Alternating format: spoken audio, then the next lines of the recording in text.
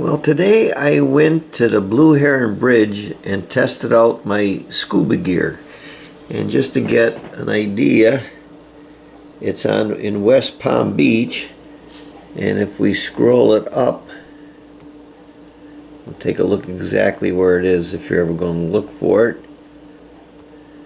It is right there, the Blue Heron Boulevard. And when you go driving over that bridge, you could actually look down and you could see all the people snorkeling. And the dive shop is over in this area over here. And we went to the dive shop and they rent like little wetsuits and snorkel stuff like that, and they'll fill your tanks if you got them. But I haven't scuba dived the ocean in a long time, and it's only 12 feet deep was the deepest I was. So you just walk off the bridge and then you could go over into here, and they got like little sunken bolts and blocks and everything they put down for divers. But it's a great place to check your gear to see if it works. And I haven't done ocean in a long time. So it's a real nice park, and they got the bathrooms and everything and parking, and a lot of people enjoy it. I think it's a real nice thing. And you have to do it at the high tides. And explains more later. We went on February 23rd. High tide was 10:30, and you want to get it right at the tide. That's when the best diving is and the best snorkeling. At least that's what they tell me. Okay, this is where we're going before we go snorkeling and diving. Yeah, I don't know. It's the inside. Now that's the way we came in. They got a big parking lot. We're going to be walking right over here to the bridge. Make sure you have a diving bag. And that's it. Stay within around the buoys.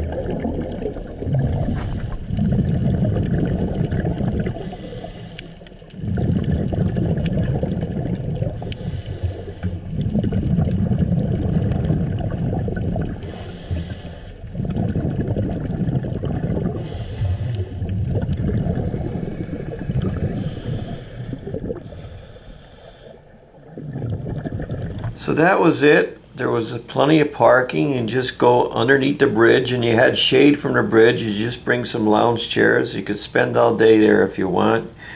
There was no problem. Really enjoyed it. I hope that you get to go yourself sometime and test out your gear. And there was guys there that was actually older than me, and I was wondering if I could do it. And when I seen them do it, it kind of encouraged me.